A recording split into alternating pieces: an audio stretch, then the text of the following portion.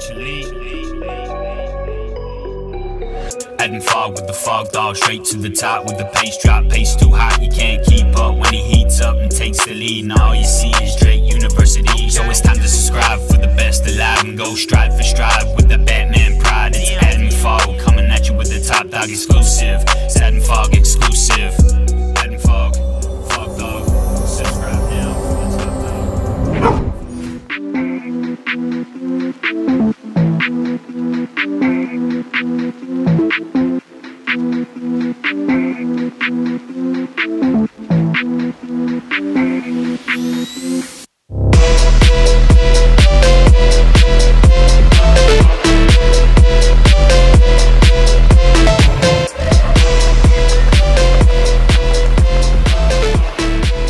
So 20-minute jog around the park and come back into the track. What is the plan now? Yep, nice little jog out there. Pre-meet always kind of varies between a little mini jog, like literally 2 or 3 or 4 minutes, kind of half a mile, a few drills, and then 20 to 30 minutes, kind of just depending on how you're feeling. Today I just did an extra 20 just around the park. Putting the spikes on now, and then I'll probably just do 4 or 5 by 100. I said this before Drake Relays, and I kind of did the same thing before the New York 1500. We used to always do like 200 meter strides, but that was all kind of mental, and maybe it does benefit a little bit, but I don't really see the need for it anymore. So just doing 4 or 5 by 100, I think, is all I need. Kind of turn the legs over, put the spikes on and feel good. Before New York we didn't even get on the track. I didn't put spikes on, I just did 5 by 15 seconds. So, that's the plan now. Not racing on this track tomorrow. We're at Trafford, Old Trafford, Manchester United, just somewhere about a mile that way. So a pretty famous spot. Don't think the track's that famous, but yeah, racing at, so right now we're at Manchester United basically, and tomorrow we're racing at Man City, so it's kind of the local derby. But yeah, should be good. A few strides and then get ready to race the mile tomorrow.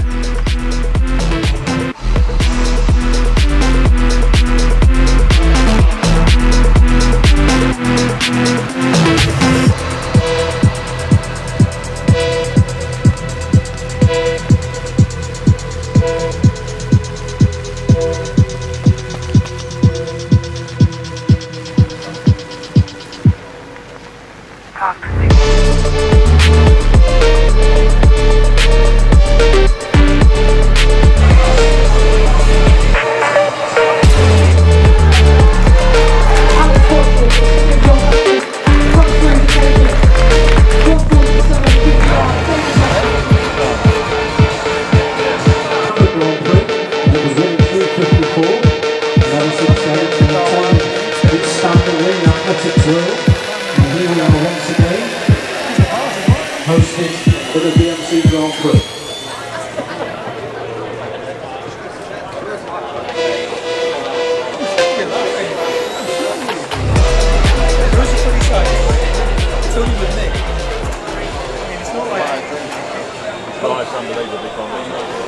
Route 59. Then we've got Benjamin Miller with Central on 357. Danny Bevington of Blackburn. Adam Ford of Coventry, 356. Alan Elson of Cambridge and College, 358. Then we have...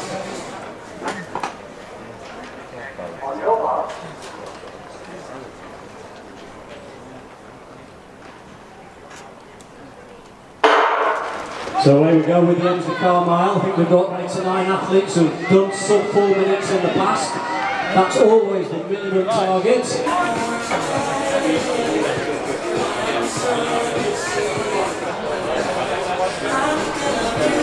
So into the home straight. Go on, Adam! Number 23. Go Adam!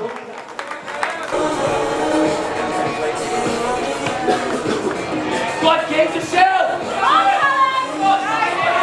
Go on, Adam! All the way! Go on! We've got Luke Shaw. Came back and had no races till Went through there in about 1:57 or so, far below 4 minutes of Ricky there. So it is Adam Cole Coventry, 3:56 in the back, 2:58 at the bell. So we're still on target for sub 4. We've got Kane Elliott of Falkirk in second, Brendan Millen still there in third. So certainly on target for well under 4 minutes. Into the home straight. Go Adam! Go on all the way! Go on! Through to take we're really back into second. 3:55.70, nice and close for second there. And confirmed a new BMC members record, 3:55.70.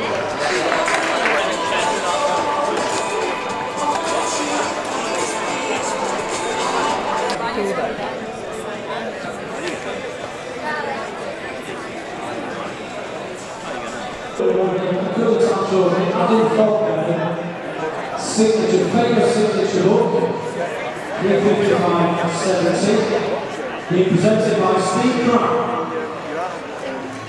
So congratulations to Adam Paul. The signature goes in the book, but we're on back to Tyler and Warner.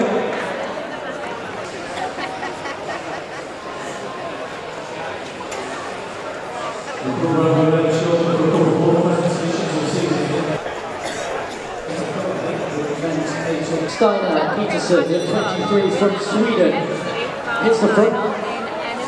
Sophie Nichols from Wales City, also number 20 in second place. Alright, we're just back from McDonald's, actually, post Emsley Carr Mile. Had a large McChicken meal with 9 nuggets as well, has to be done. That was a really, really good race, as good as it could have possibly been. Earlier on today, I knew that winning would be a possibility, but I knew that I had to kind of have everything go right. And warming up, I knew that it was going to be quite a solid race, good field for it, and I knew the pace was going to be pretty honest from the start, and I wanted to get myself in a pretty good spot, and I got myself in a decent spot early, which was good, and it strung out nicely, so I didn't have to worry about, you know, kind of jostling and getting clipped and kind of people, you know, pushing and shoving basically. So I was in a good spot, and 600 in, I kind of felt that we were dropping off the pace a little bit, and I just kind of, it was a bit of a split-second decision, 600 in, which is a lot earlier than I planned on doing it, but I moved in front of the guy who was leading the race. The pacemaker was still in there, but I kind of just thought I'm going to move around and work my way up towards the pacemaker. Kind of tucked back in behind him, but only for 200, and then literally coming up to 800, 700 in, he started moving out wide, and I knew that I was going to kind of have a long solo grind for the last couple of laps, but yeah, it really worked out as well as it could have done. With 400 to go, I think I was 2:58 at the bell, and I was feeling pretty tired, and I hadn't checked behind me, and there was no big screen or anything, so I thought that I had a few people right behind me, and down the back straight, I still thought that, so I was running pretty hard at the bell. I kind of like kicked a little bit, and I thought down the back straight there were going to be people really trying to make a push to come around me, and it was literally with 150 left, because of the way the sun was going down, our shadows were really long around the final bend, and so I saw my shadow and saw that there were no other shadows around, and kind of thought, wow, maybe I am going to be alright here, but I knew someone could be coming still, so I really worked hard around that final bend, and all the way down the home straight, and yeah, ended up getting the win, so really happy with that. The Emsley Carr Mile has a lot of history. There's been some